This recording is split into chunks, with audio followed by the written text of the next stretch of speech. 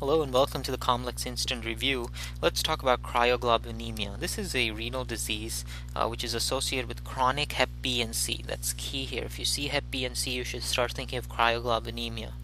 Besides the renal disease, patients also have joint pain, neuropathies, skin lesions, and again, it's similar to a vasculitis. So there's basically no GI involvement, and that's how you differentiate this from Henoch-Schönlein purpura. So remember this, with cryoglobulinemia, no GI symptoms, but you definitely have a vasculitis, okay? And you have the Hep B and Hep C association.